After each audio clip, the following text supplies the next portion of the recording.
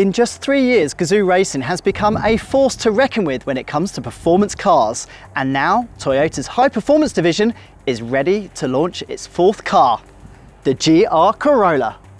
Let's check it out.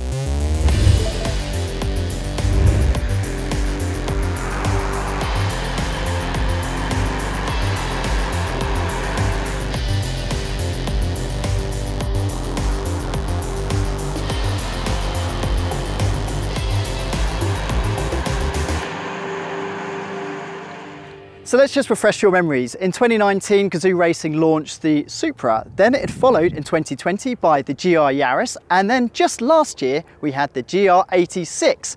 Now this car, the GR Corolla, has a lot in common with the GR Yaris, including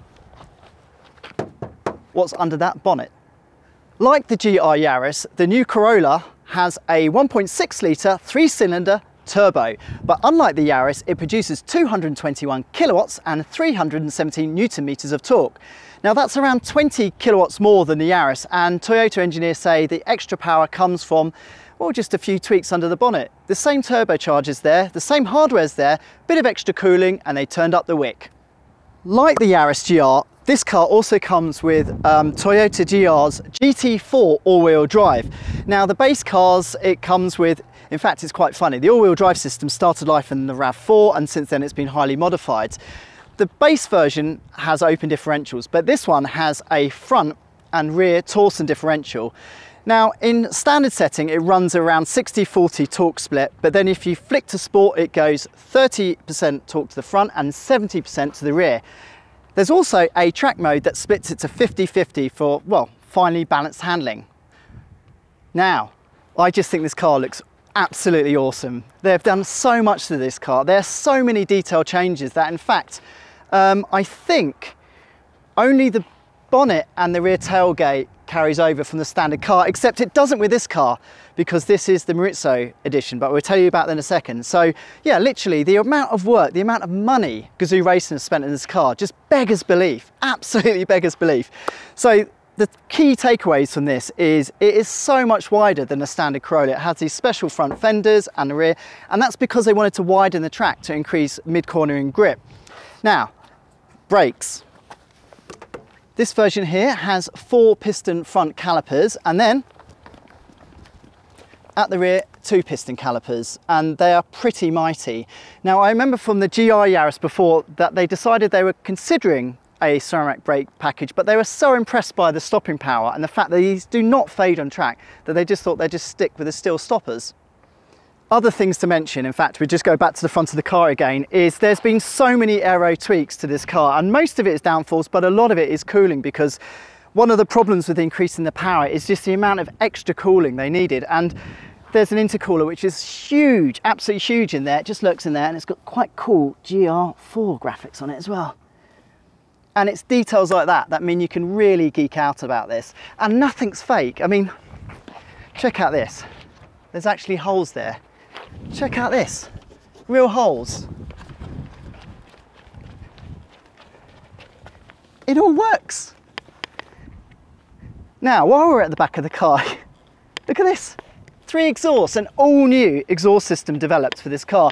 And the clever thing about it is it's actually quite quiet when you want it to be quiet, like on the highway. It's got a flap under there that opens up this big thing here. This is the big resonator. This is the thing that makes the noise. But when you don't want it to make a noise, yeah, it's quite refined.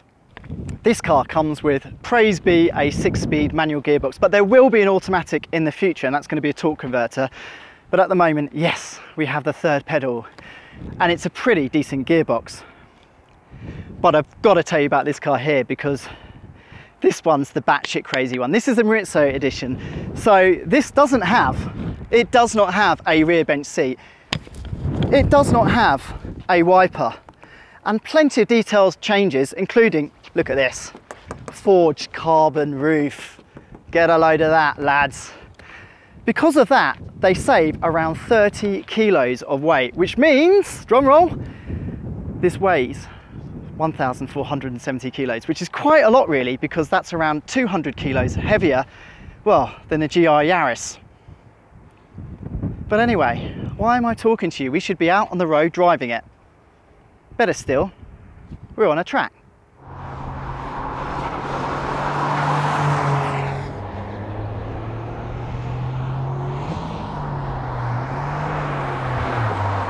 So what can we say about the GR Corolla's handling? Well, I can tell you what, it's pretty damn impressive.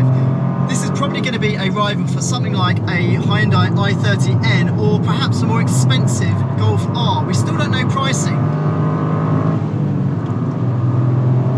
And you really do appreciate the all-wheel drive around here. As I said, and my God, traction is never ever an issue.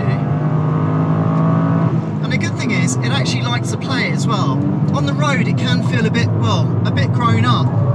But throw it around a track like this, and there really is adjustability. You can even trail brake and get some quite ludicrous angles. But most of the time, the thing that impresses you about this car is just how quickly it goes around a circuit like this. And it just flatters drivers of all abilities. So Toyota hasn't actually released performance figures yet for the GR Corolla, but they say it should hit 100 kilometers per hour in less than 5 seconds and top out at around 250 kilometers per hour. Key to the GR's phenomenal on-track abilities is its GT4 all-wheel drive. Now, the base car has 2 open differentials, but we're driving a car with a circuit pack, and that adds 2 Torsen limited slip differentials, front and rear.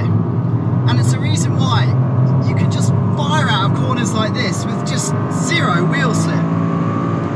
Again, the GR Corolla carries over the smaller car's 4 piston front discs and 2 piston rear calipers. And braking is pretty special. I mean, 0 fade, and we're literally non-stop hot lapping around this circuit, and it just soaks it all up. Now, as far as suspension goes, again, it carries over much of the hardware from the smaller GR Yaris. So up front there's struts, and at the rear there's a multi-link setup.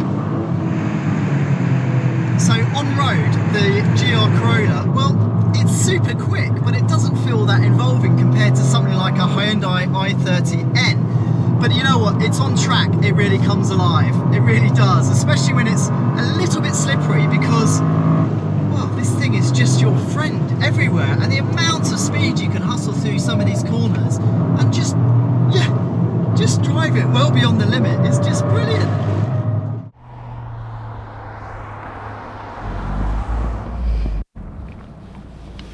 So the Toyota GR Corolla is set to arrive in Australia in Q1 of 2023, and when it does, it will be priced from, we don't know. We don't know what it will be cost, because at the moment Toyota Australia say it's just simply too early.